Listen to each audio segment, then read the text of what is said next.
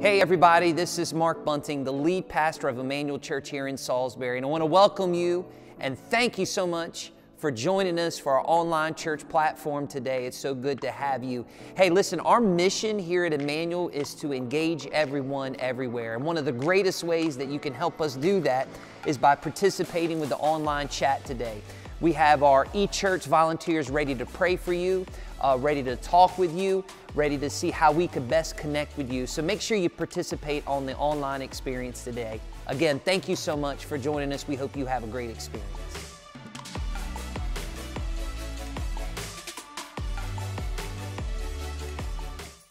I want to get right into it today. I don't want to waste any time. Ephesians chapter 3. Ephesians chapter 3 verse 20 is where we are headed today as we are excited about Vision Sunday. Raise your hand if you're going with the Rams tonight. Raise your hand if you're going with the Bengals. Oh, we got some Joe Burrow fans in the house. I always love, reality says the Rams, but the underdog in me says Joe Burrow and the Bengals. Okay, anyway, enough of that. Ephesians chapter 3, 2 verses. This is really the theme for the year, also the theme for Vision in general. Ephesians chapter 3, verse 20. Can you all tell I've had a little time off? I'm fired up to get back at it today. Ephesians chapter 3, verse 20, it says this. Now to him who is able to do, here it comes, immeasurably more than we ask or imagine, according to his power that is at work in us. Verse 21, to him be the glory in the church and in Christ Jesus throughout all generations, forever and ever. Amen.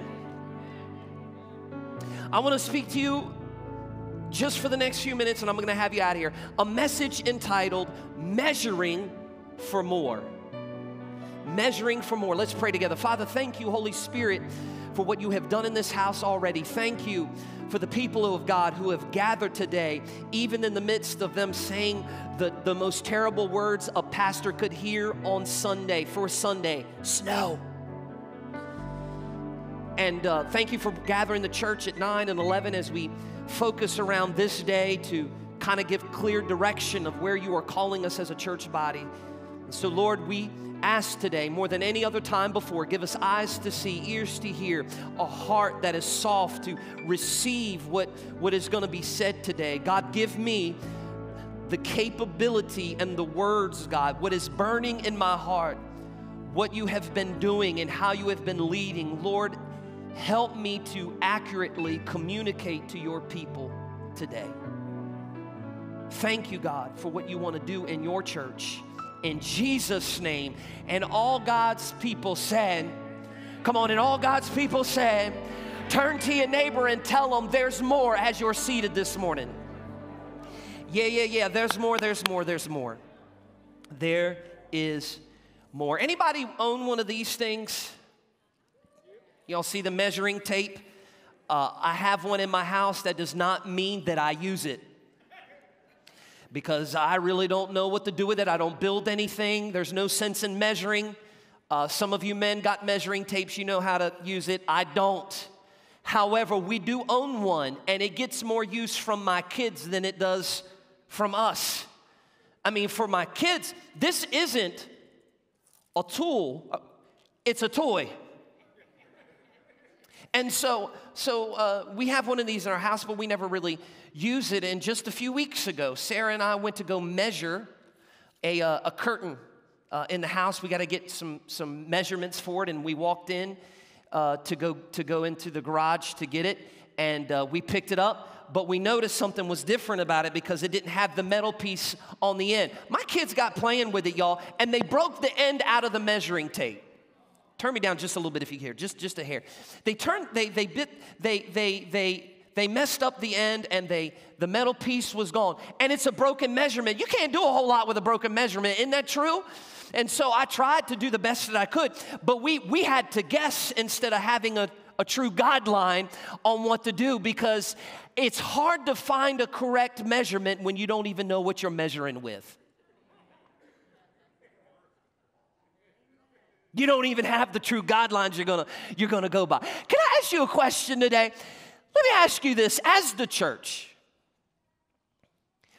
how do you measure mission? And what I mean by that is, how do you measure the mission of the church? How do you actually measure if what we do is successful? What are the standards that we're going by to make sure that what we are doing is what God designed us to do? But can I be truthful right from the onset of the very start of the service? I believe when it comes to the church, there is some change that has to happen in the church, because a lot of believers are using broken measurements. And what should be used as a tool, a lot of the church has been toying around with. Instead of strict guidelines and measurements of what God wants to do, a lot of churches have been guessing on how to measure the mission. And the reason why they have been guessing is because when it comes to measuring, there has been a conflict between our culture and His kingdom that needs to be clarified in the church. Can I break it down real simple for you guys? We don't measure the way the world does. The way that man measures and the way that God measures are two completely different things. And if we are not careful, we will confuse the measurements of what culture says and mix it in with the church and use the measurements from the world and put it inside the church body. But I got news for you today. God doesn't measure things by the height of it. He measures things by the heart of it. God doesn't just measure things by the way they look. God measures things by what's in the heart of what you are truly made of. And so what we got to do is we got to start setting some standards biblically. What is the measurement of mission as we look at the church moving forward? You can't always go by measurements about what some people say. Because a lot of Christians, you know what they'll do with the church? They'll measure mission by people. And what I mean by that, the first thing they ask you is how many people are in your church. Now, every once in a while, I'll go to like a pastor's conference, or I'll be invited to get with a group of pastors to talk and to dialogue about culture, about ministry. And it's so funny, because when you get a group of pastors in the same room, you know, the most humble people on the face of the planet, where there are absolutely no egos involved. It's amazing to me how you can get around a group of pastors and they start talking, and the first thing they start saying is, how big is your church? You know what they're doing? They're measuring you up, trying to see what ministry is, measuring it up by people. But here is the truth today, folks. You can't always go by people. Because I've seen small churches become more effective than large bodies of believers. Now, please hear me today. Anything healthy grows. But you can't always measure the mission of the church by people. I tell you what else you can't measure it by. You can't measure it by the presentation of the gospel. You can't measure mission by, wasn't this cool today? Look at that big screen and the cameras and the lights and the sound systems and all of that. All of those are effective tools to engage the culture with the gospel, but you can't measure ministry by presentation. Because if you only measured ministry by presentation, what about the churches in China today who were gathering underground while everybody's skiing up above in the Olympics because they are persecuted for their faith? They can't even proclaim the name of Jesus out in the open air. Right now, they are being persecuted in China. But yet, guess where the gospel is growing the fastest, people? It's in places like China and Pakistan and in the Middle East. You can't measure mission based off of presentation of gospel. I tell you where else you can't measure mission for a church. You can't measure it by programs. You can't measure it. You can't measure it by kids ministry. Didn't it feel good, parents, dropping your kids off today and say bye-bye for the next hour? God bless you. You take them for as long as you want. I'm going to get this coffee. I'm going to sit in this pew, and I'm going to relax for a few minutes. Outreach ministry, kids ministry, small groups, all of that is great, but you can't measure the mission off of programs. Now hear me. People matter. Numbers matter. Why do numbers matter? Because every number is a name, every name has a story, and every story matters to God. So don't be fooled. We don't worry about the numbers. The presentation of the gospel is very important in reaching the context of the culture in which we live in. Programs are important. All three we place importance on, but here is the thing that I want you to get.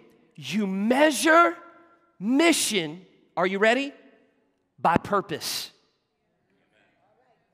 Because here's the thing. You can have people, you can have the right presentation, you can have all the programs, but if there is no Christ-centered purpose, if there is no God-ordained mission, then there is a serious problem. So what I want the church to do is to check our measurements to make sure we are measuring the mission the right way. Now, I'm not sure if you knew this or not, but Jesus had a mission. Jesus came with a purpose. And what we need to do as the church is this. We measure our mission with what Jesus did. In other words, our purpose should come from His purpose. And Jesus made His measurement of mission very clear in the context of Scripture. He says in Luke chapter 19, watch this. In Luke chapter 19, go to it, it says this, it goes this. For the Son of Man came to seek and to save that which is lost. So the mission, Jesus says, is the kingdom of God has come down into the earth to reach people who are far from God. And as Jesus lives out this mission in the earth, He dies, He is raised again, and then after He lives out and models the mission, He then commissions the mission to all of us. Because in Matthew chapter 25, I believe it is, Matthew chapter 28, He says this, therefore, this is the Great Commission. Therefore, go and make disciples of all nations, baptizing in the name of the Father, the Son, the Holy Spirit. Next verse. And teaching them to obey everything I have commanded you, and surely I am with you always to the very end of the age. Now, here is the thing. Jesus' mission was just not coming for the lost, but it was also compassion for the least. Because later in Matthew chapter 25, he says this. These are words in red. That means Jesus said it Himself. For I was hungry and you gave me nothing to eat. I was thirsty and you gave me nothing to drink. I was a stranger and you did not invite me in. I needed clothes and you did not clothe me. I was sick and in prison and you did not look after me. They also will answer, Lord, when did we see you hungry or thirsty or a stranger or needing clothes or sick or in prison and did not help you? He will reply, I tell you the truth, whatever you did not do for one of the least of these, you did not do for me.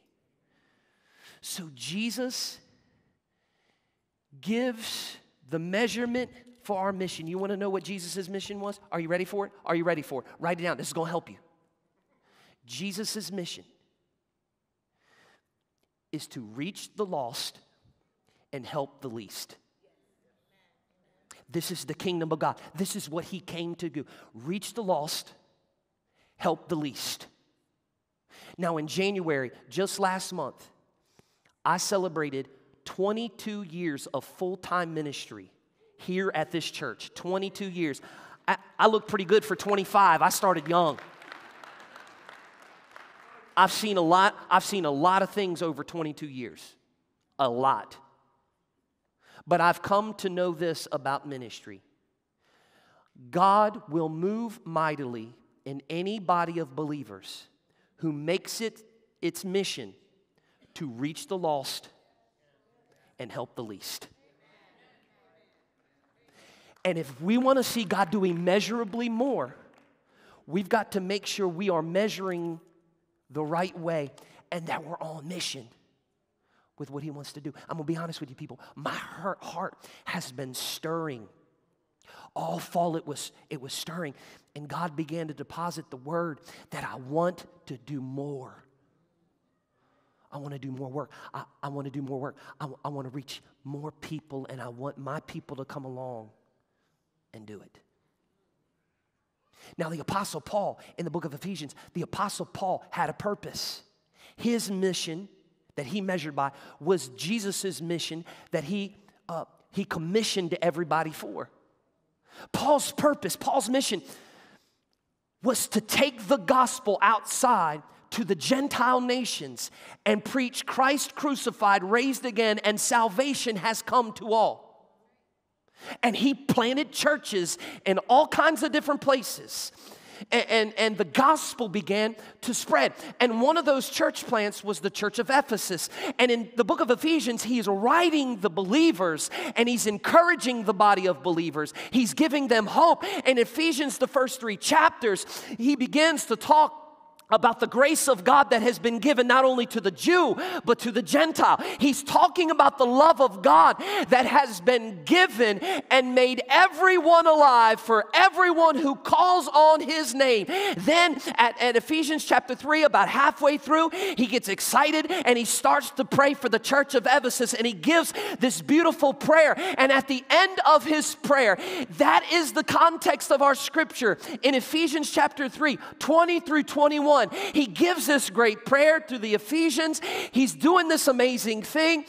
And then he gives these 2 verses we read today. It is known as a doxology. Do y'all know what a doxology is? Doxology means a song of praise. Isn't it fitting that as Paul is writing the people and he's on purpose and he's on mission and he's trying to reach people and he's trying to encourage the church and he prays for them, he busts up in a song of praise. You know why I don't blame Paul for doing it? Is because when you are living for the right purpose, you can't help but praise God. When you got the right motives of mission and the way you are living your life, your heart can't help but be moved. When you pray for lost people and you help those that are the least, your soul can't help but sing. Praise God from whom all blessings flow. Praise Him, all creatures here below. Praise Him above the heavenly host. Praise, I started too high. The Son and Holy. That's a doxology in case you didn't know that. So he begins to bust out the doxology, and that's what we see in Ephesians chapter 3, verse 20. Here is his doxology. He starts with this. Now to Him who is able to do immeasurably more than we all ask or imagine. Paul is declaring the doxology over the church. And he says that God is able to do immeasurably more than we ask or imagine. Check this. God wants to do greater than our words can say and our minds can see. But that in and of itself, people, is the problem. The reason why the church, capital C church, y'all feeling me?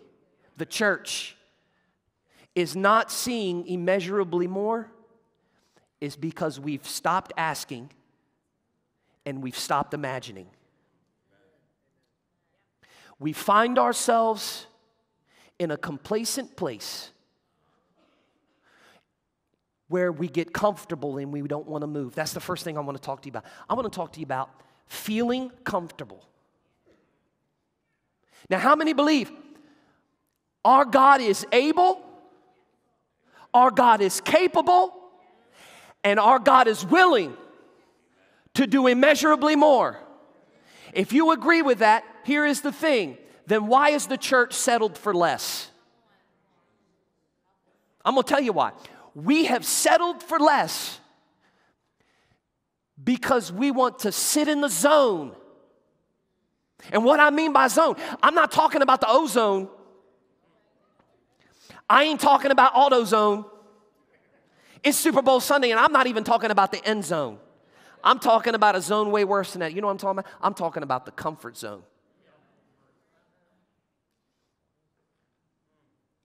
I'm talking about boundaries, limits, lines that we sit back and settle in and stay behind because it is the place I am most comfortable with. A lot of people will not move out of their comfort zone. But what you fail to see is when you can't get outside of your comfort zone, what you are communicating is this: where I'm at is good enough. The place I am in is plenty, and I'm staying right here.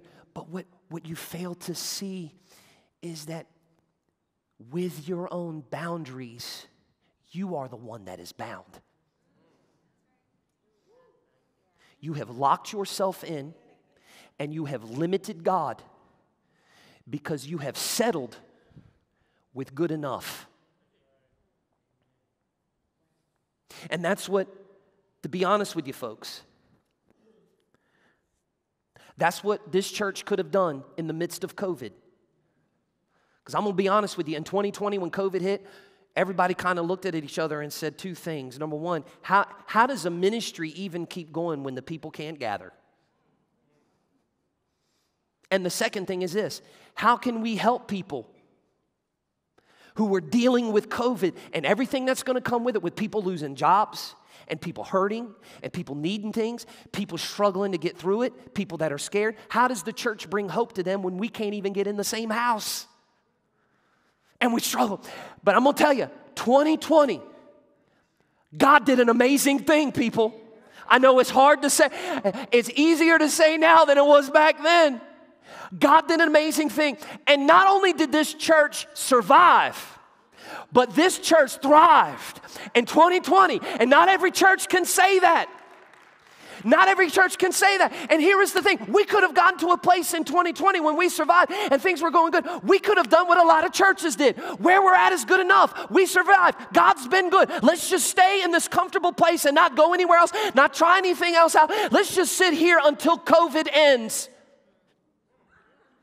Did you hear that? When COVID ends, we're just going to ride it out and just be comfortable and stay in this place until COVID ends. But this church didn't do that. You know what this church did? It, in 2020, it stepped outside of its comfort zone. I'm going to tell you what it did. I'm going to tell you what it did. We helped more people in 2020 than any other year that we have at Emmanuel. We helped more people in 2020.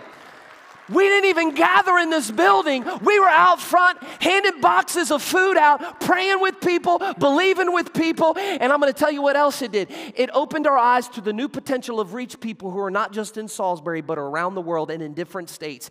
And when Sarah read those names, there are people watching from all over that we would have never reached if 2020 wouldn't have happened. And we were able to get cameras and do all kinds of stuff to take the gospel to them because we refused to stay in the comfort zone. What we fail to see is we cannot let COVID control us. I'm going to tell you why. I hate to tell you this. COVID's not going to end. Do you understand? COVID will not end. There will be another variant and another variant and another variant and another variant. It will not stop. And if we settle until it all stops, we'll never move again. So this church did not settle. We stepped out, and God did an amazing thing in the midst of us, because why would we settle for less when He died to give us so much more? He wants to do greater, and we can't stop now. So God did a great thing. But let me begin to ask you this question. What would happen if the people of God begin to get to a place where they ask and imagine again? If the people of God, what would happen if we began to ask and imagine what God would want to do through all of us? To begin to pursue His presence and His purpose I'm going to tell you what's going to happen. When you begin to ask and you begin to imagine the more that God wants to do through us to reach lost people and help the least, we step out of our comfort zone. We begin to move. And when we begin to move, God begins to move. When we move, God begins to do immeasurably more. Why? Because He responds to faith. And then He finishes it off in verse 20 for part B, according to His power that is at work in us. In other words, this immeasurably more that God wants to do does not come by your own power. It comes by the work of the Holy Spirit's empowerment inside of your life. That this greater that God wants to do does not come by own human effort, but it is the empowerment, a supernatural empowerment by His power that helps it go. Here's what I'm saying. It is His power that He gives to His purpose. It is His strength that comes within to fulfill His calling. That's what I want. The second thing I want to talk to you about before we get into it this morning. I want to talk to you about fulfilled calling. You see, a lot of people believe God can do more, immeasurably more. They just think God can't do more through them. I'm not called. I don't know enough. I can't do all of those things. And so that's not me. Let it be somebody else you're talking about in the church today, Mark, when you talk about reaching the lost and helping the least, because really, I ain't got my stuff together. You should just be glad the ceiling doesn't cave in when I walk into the building. Because I ain't been at this very long. So what you are saying, you're afraid to step out in a calling. You're afraid to step out of your comfort zone, but it's different for you.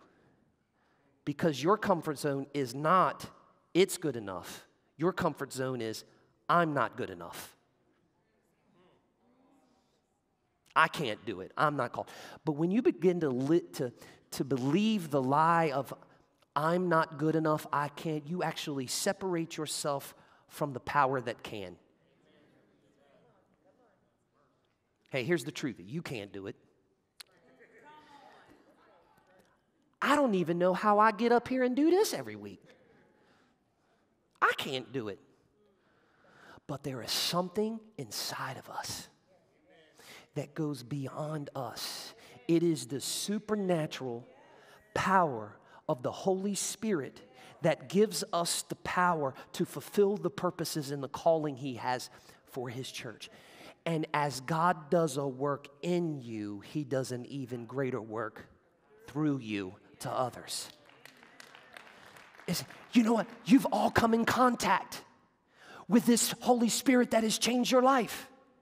Some of you wouldn't even be in this room if it wasn't for the Holy Spirit coming in your life and cleaning you up and getting you to the point you're at. You shouldn't even be alive right now. You were addicted. Your marriage was broken. You were all over the place. You were right. But it was the power of the Holy Spirit that came in and gave you a testimony that got you to the place you are in right now. And God has changed your life. Here is the thing.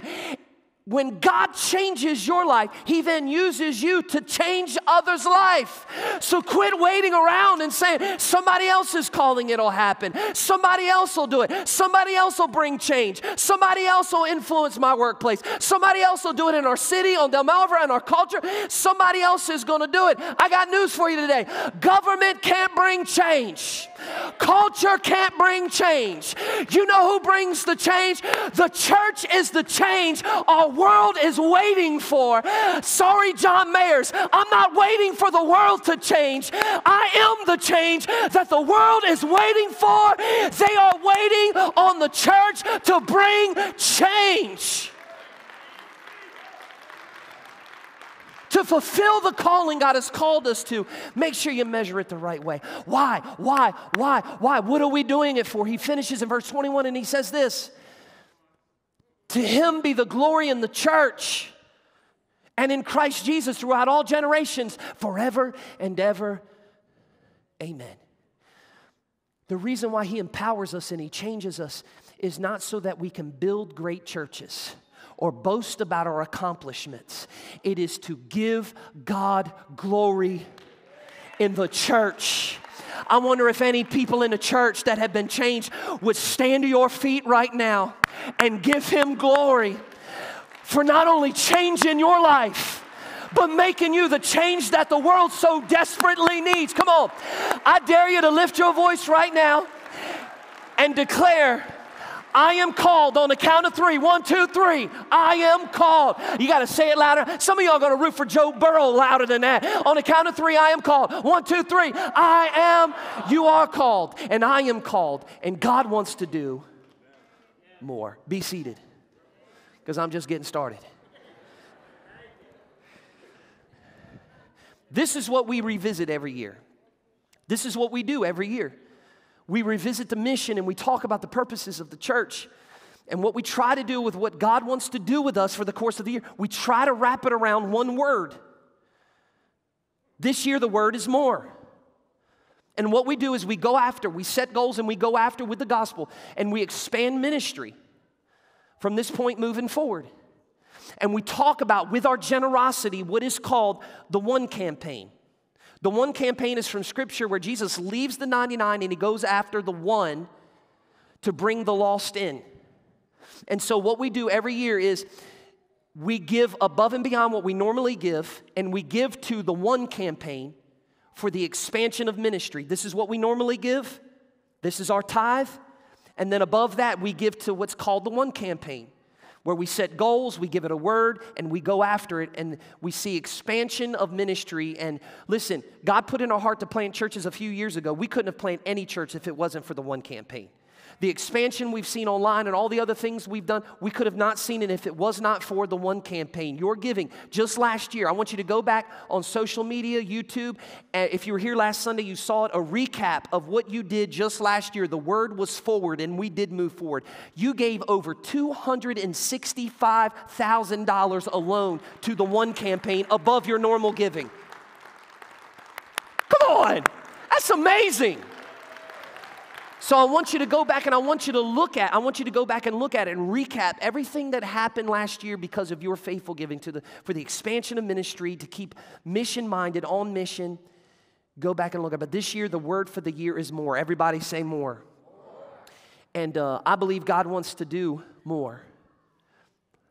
We tried to break it down into 4 things. I want to break it down into four avenues for you that God really wants to do. And I'll progress it as I go along. Local, global, national, and Emmanuel Network. I'll start with the first. We're going to talk about local. How many know last year, because of your faithful giving, we were able to buy our Adopt the Block building at 818 Bennett Street? For those of you that don't know what our Adopt the Block ministry is, it's probably one of the greatest outreach ministries I have ever been a part of on the face of the planet. Started just a few years ago. We went off of Church Street just trying to help people. Anybody that needed help. We wanted to help food insecurity. So it started with just adopting just a few homes, knocking on the doors. How can we help you with food? And so we started that way, and one home turned into 2 homes, turned into a whole block and 2 blocks and 3 blocks, helping hundreds of people now with food insecurities. But here's the thing. It goes beyond food. Food is simply a bridge. The tangible helps reach the intangible, the spiritual needs being to pray with people and to help people. It's turned into food and giving away beds, giving away furniture, helping with all kinds of different needs. And last year we talked about what it would look like if Adopt a Block was not just every other Saturday, but it was 7 days a week, 24 hours, a place where people could go to find help, not just with food insecurity, but we could also give a place for people to go to find resources, to give a medical clinic for medical needs, that it would be a retail grocery shop area. So instead of giving you a bag and some stuff I don't need for my family, you can actually come in and go through and pick what you need according to the needs of your family. It would also have a massive distribution food, boxing and distribution area that we could pass out. Some of you saw that. Here is the exterior. Put the first slide up if you could. There is the exterior of what we talked about last year. Now here's the thing. Everybody listen to me. This is a debt-free project. This is debt-free. So here's the thing. This project only moves at the pace of the people. It's the church. So last year we were able to buy the building debt-free.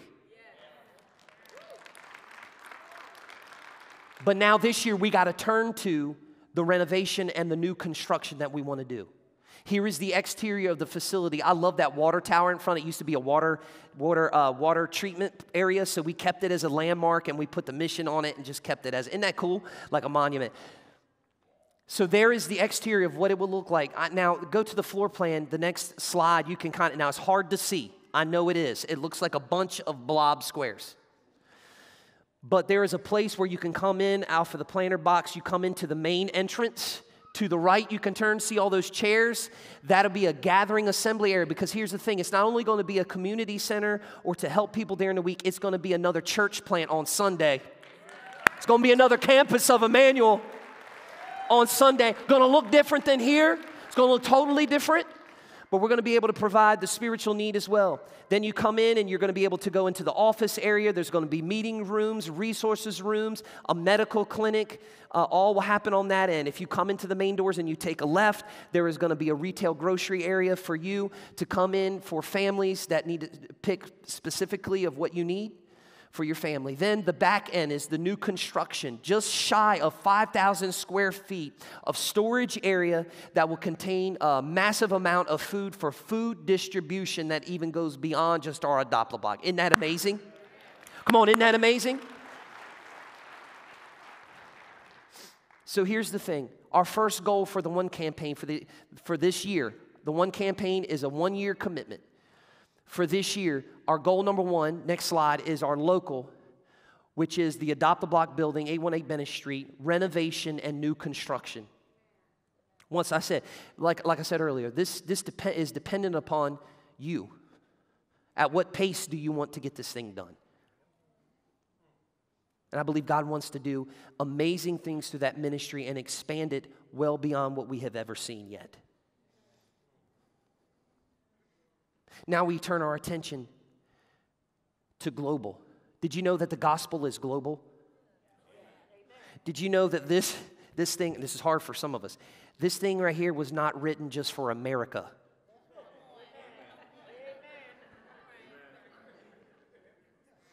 There are brothers and sisters worshiping around the world, just like we are. And to be a mission-focused church on mission, we have to think out of the context of our worldview in our local area. We got to think global. Just a couple of years ago, I had the opportunity on a vision trip to go to Guatemala with Impacto Ministries. Impacto Ministries is an amazing ministry. This time last year, the leader, Luis Martinez, actually came here and he spoke. Some of you remember him, incredible man of God. There's a hunger for the things of God in Guatemala. And Impacto Ministries is planting churches as fast as they can get them out, and they're seeing changed lives. They also have a food insecurity ministry, a compassion ministry called Hungry Tummies. Just like how we have Adopt-a-Block, but they work with kids. It broke my heart when I went to Guatemala because they told us when you see little kids running around and you notice that their hair is different colors, it's not because they went to the beauty salon and got highlights. It's because of malnutrition. So everywhere we went, we saw these kids with two-tone hair colors because they don't have food to eat. And so Impacto Ministries is reaching the lost and helping the least. And so we're going to continue to come on beside them. Now, here's one thing that they started doing last year. They want to empower pastors and train pastors. They started a Bible Institute because pastors are coming from the mountains of Guatemala. They've got nowhere to go to study God's Word and to be trained. And so they come to Impacto Ministries, and they need a place to stay as they study God's Word before they go back and reach more people. And so they're building these buildings for these pastors to stay in. And just last year, we were able to give some $25,000 away to help with one of their buildings. So here's 2 things that we want to do as we partner with Impacto Ministries. We want to help a church plant, and we also want to help the building of those buildings so these pastors can come and be trained so they can reach lost people. So goal number 2, when we think of global, the second thing we're going to do with the One campaign is we're going to support Impacto Ministries in Guatemala. But it doesn't stop there. But wait, there's more. There is also not local and global, there is also national. Now, some of you might remember, if you've been around for some time, there was a youth pastor on staff here. His name was Todd Nicholson. And Todd was actually a friend of mine in college and came here to be the youth pastor. And Emmanuel has always placed a high importance on youth ministry. Jake and Carly do such a fantastic job with our youth. Knock it out of the park. The longevity for a youth pastor, most youth pastors don't stay around longer than a year, two, maybe, and then they're gone again. But we have seen a longevity of youth pastors. Jake has been here, 3, 4 years, something like that, 4 years. Todd was here for 7, and he left us and went to Skyline Church in San Diego, California, another huge prominent Wesleyan church. Then he went to 12 Stone Church, our largest church in our denomination in Atlanta, Georgia, 9 campuses. Todd was a campus pastor there, saw amazing things, but God began to tug on his heart for places that do not know Jesus in our nation. Out west, they don't know Jesus like we know Jesus. And so Todd and Micah felt the call to plant a church in Helena, Montana. They sold everything in Atlanta, their home, uprooted their 3 kids, and they did what's called a parachute church plant. They just went into the area, they don't know anybody, to plant a church and to see God do something amazing. So one of our goals this year is national. We're going to help support, they're calling it, watch this, next slide. They're calling it Buffalo Church. Isn't that awesome? So we're going to help Todd and Micah plant that church. Now, if I could stop there, man, that'd be done. That's what I thought for the year. God spoke, it's done, it's finished. Thank you, Lord. That's a lot to accomplish. And but something began to stir in my spirit this fall, about mid-fall. The Lord started calling me into like deeper prayer times, and I didn't know what the Lord was doing. And He began to speak to say, "I'm not done yet. There's more." And I didn't know what to do, because I'm kind of looking at what we're doing this year, and that's some lofty goals for the people. And I just wanted to just stay, right there. And then something happened about late fall where God began to open a door. Now, I don't know if you know this or not, but there's something happening in Sussex County, for all my Sussex County people, of what I'm calling the Sussex County boom. I mean, Sussex County, Millsboro East is blowing it out, people. I mean, people are moving from all over the nation. They can't build homes fast enough on the east side of Sussex County. It's just people, this population grows and grows and grows, and more people are coming, and that bothers me. You know what bothers me? Not because more people are coming here, because as the population grows, so does lost people. Who's going to reach them? With more population means we need more churches. Who's going to reach them? And it kind of tugged at my heart. It's been tugging at my heart, because that's the history of my family. My family is from eastern Sussex County, man.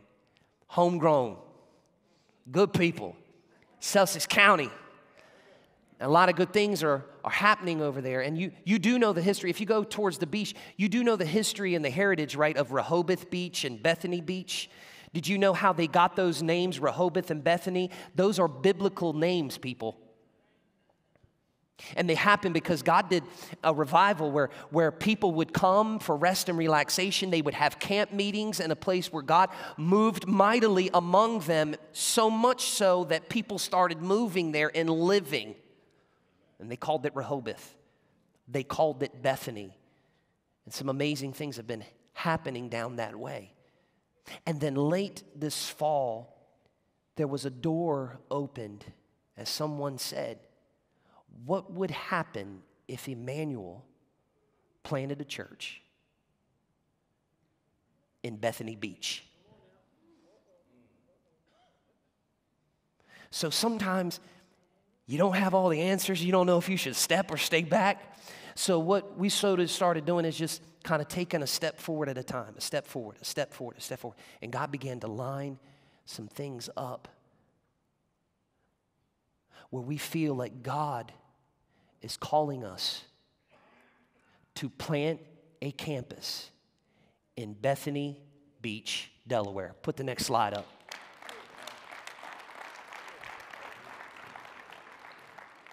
Now, this campus is going to look totally different than what we do.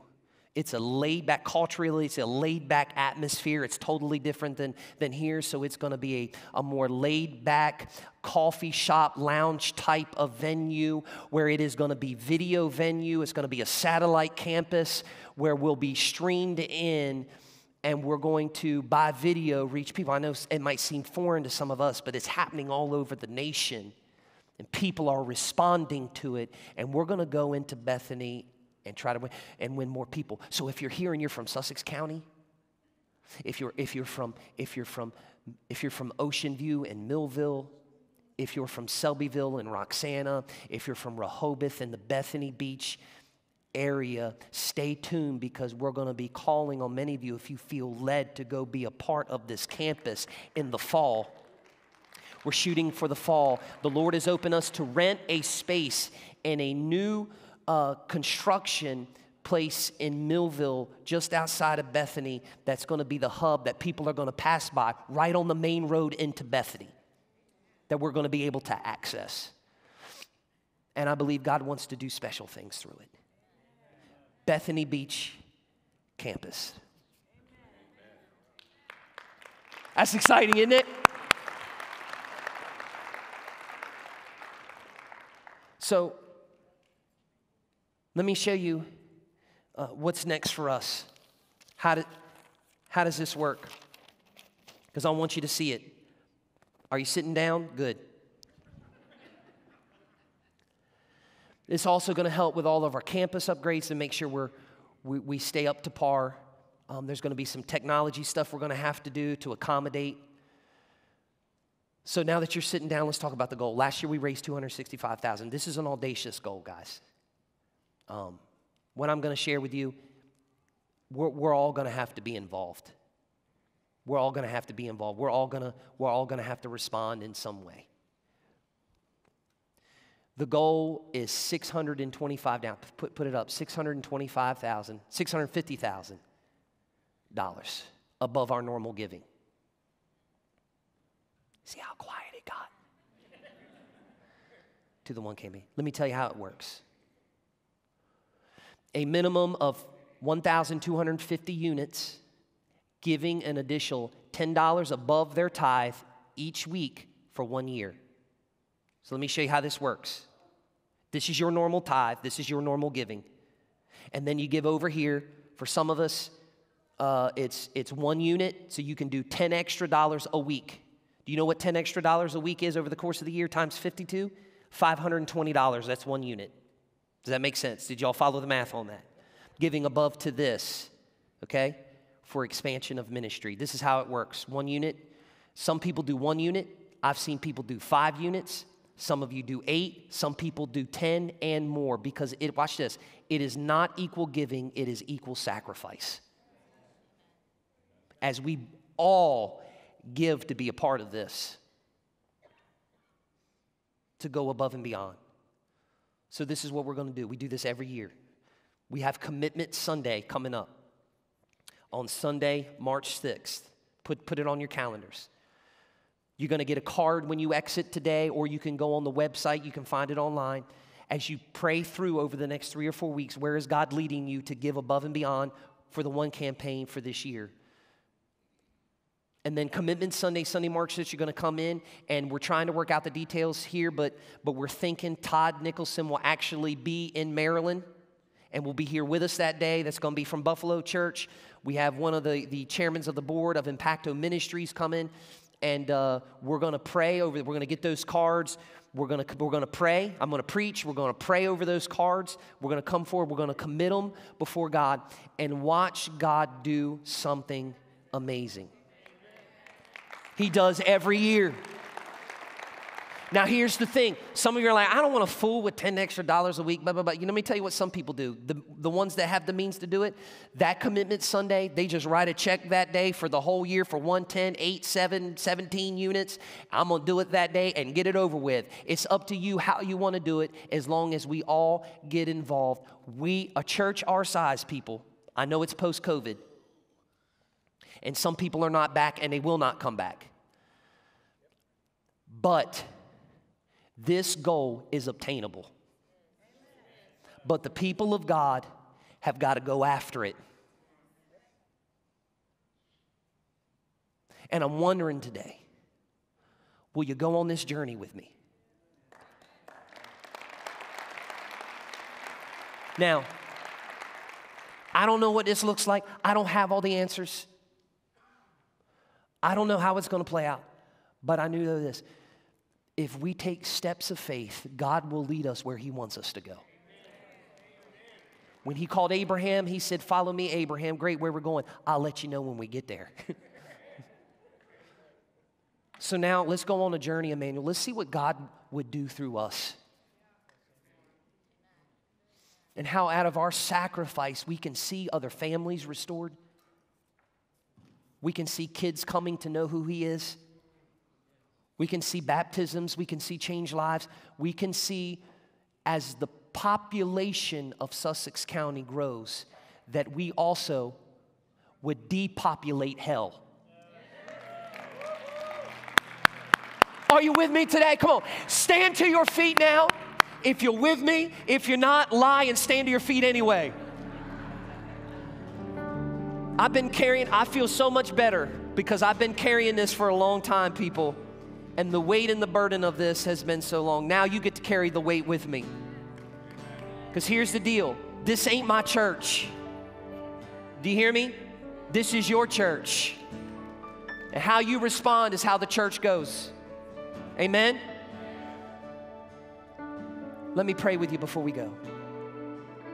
Father, thank you for your people. It's a hard message to hear today. But Lord, I feel like we're doing what your mission says. We're going after the lost and we're helping the least. We are praying and expecting for you to do immeasurably more than we can ask or imagine, God. What our minds have thought that you've put there, the words that we say through our prayers and communicating the vision, God, we believe that you can do even more than that.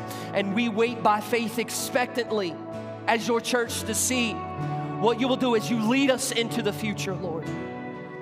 Help us, help many of us to step outside of our comfort zones, to not be locked in or limited to what we see around us, that you want to do so much more. Challenge our hearts over the next few weeks to see God's purposes come to pass, that the church would be on mission. Come on, if you're with me, would you just take a second and praise Him right now already for what He's going to do? Amen. Come on, lift your voices in praise today. We believe it and we expect it in Jesus' name. Come on, would you sing for us, Pete, as before we close out? Come on, let's worship together. Come on, Pete, sing for us. Worthy is your name, Jesus. You deserve the praise. Worthy is your name. Worthy is your name, Jesus. You deserve the praise. Worthy is your name. Worthy is your name, Jesus. You deserve the praise. Worthy is your name. Worthy is your name, Jesus. You deserve the praise. Worthy is your